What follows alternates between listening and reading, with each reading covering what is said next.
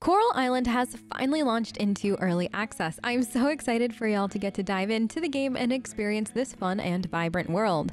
So let's talk about my top tips for new players so you can dive in and get to playing and enjoying the game faster. Please note that these tips are for early access experience and may change as the game evolves or even goes into full release. First up, and arguably, honestly, to me, this is the most important tip, and that is to make a storage chest right away. I know this seems pretty basic, but with this game currently, you can't drop things on the ground to collect later, so you can only trash them. So if you don't want to lose the things you've either harvested or gathered, it's useful to have 1 or 2 chests ready to go right away.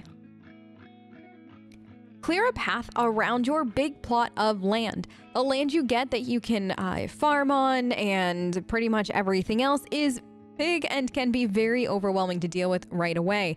However, it is really important to note that there are exits and entrances to your farm on each end of the property. So it's worth it to make clearing a path around it and also to your house from each point of entry a priority so you can easily get back to your house at any time, especially if you run out of stamina.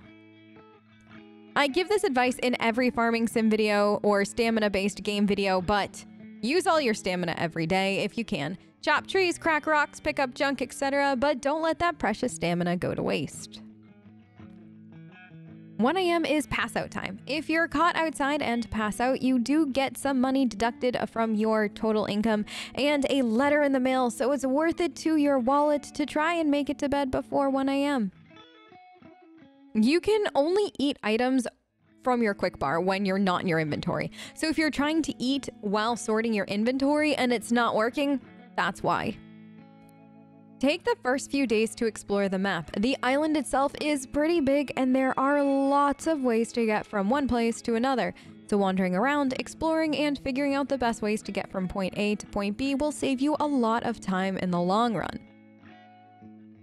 Save a few of each item, especially the ones that you grow. You never know who in-game is going to need what item, or if you'll either need emergency food supplies or even to give as a gift to a villager. The roadmap for the game is actually in the main menu, so if you're ever curious about what content is potentially coming out when, or just what the plan overall for early access is, you can check it out in the main menu at any time. Now, the developers have mentioned that while they're going to try to not have to force you to start over in early access with updates, there are going to be some updates that might have to cause you to restart. They've said you'll be able to keep your gold, inventory, farm layout, interior, as well as your mastery. But it is worth noting that you shouldn't potentially get too attached to your current game, as you don't know what update will make you need to start over. When it comes to fishing, you can literally fish anywhere at any time. There's no need to wait for bubbles or little indicators in the water. Just plonk your fishing line down and eventually a fish will come over to say hi. So far, I haven't seen any kind of negative or just literal reaction from villagers when rummaging through the trash in front of them. So go to town, rummage through the trash, find all the things. All of the stores have opened and closed signs that actually work. So while you're running by a store, you can easily see if it's open, so you don't have to go all the way to the door and get the closed message when trying to go in. It's not only immersive, but will also save you time. You can also click on the sign to see what day a store is open and what the hours are. Harvesting items actually doesn't use stamina, so stopping to gather that extra flower or other item while out and about is highly encouraged, as they're a great source of gifts as well as stamina refilling in a pinch.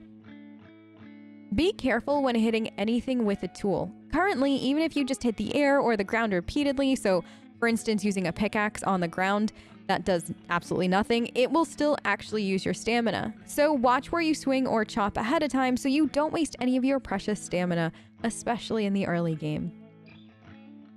There will be pets eventually in-game, but they aren't available yet.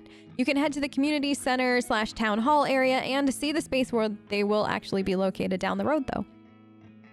When shopping / browsing through the different stores, the items that you can actually currently afford have a background to them, and the ones that you can't have no background, making it really easy to see what you can and cannot afford at the time for quick and easy purchasing. There is furniture and clothing for purchase pretty much right away in the game, so you can begin to customize your space and your character whenever you'd like. The housing customization does require you to get the first house upgrade, which is technically upgrade 0, and that just costs materials and is one of the intro quests. After that, you can customize away. It is really, really important to note that this game is an early access, so not everything is in the game and things will change as it progresses through. And there isn't a set amount of time that it will be in early access, but the devs have mentioned at least a year. Now, don't ignore your mastery for the various things that you can do. They offer quality of life upgrades to standard abilities, like a chance for normal trees to drop hardwood or crops to stay watered the next day. While in the mines, you can smash crates/boxes that you find to find additional materials such as coal, wood, and all kinds of other things. Remember those storage chests I mentioned earlier? You can actually label them/name them for easy organization. Are you looking to see who is and isn't a romanceable character in game? Good news! Coral Island just recently tweeted out an updated list. I'll leave a link for the tweet below so you can go ahead and check it out. And before you ask, yes, Waku is now confirmed a romanceable character. If you accidentally hit something with the hoe and you don't want that soil tilled, good news. Just re-hit it with your pickaxe and it'll fill it in for you. Now, if you get stuck in-game and can't move, literally like if your character cannot move, you can use the unstuck feature. If you hit the escape button to bring up the menu in-game, at the bottom you'll see the I'm stuck button. Only use this if you really, really, really need it, as it will end your day, send you home, and you'll have no stamina as well as a stamina penalty.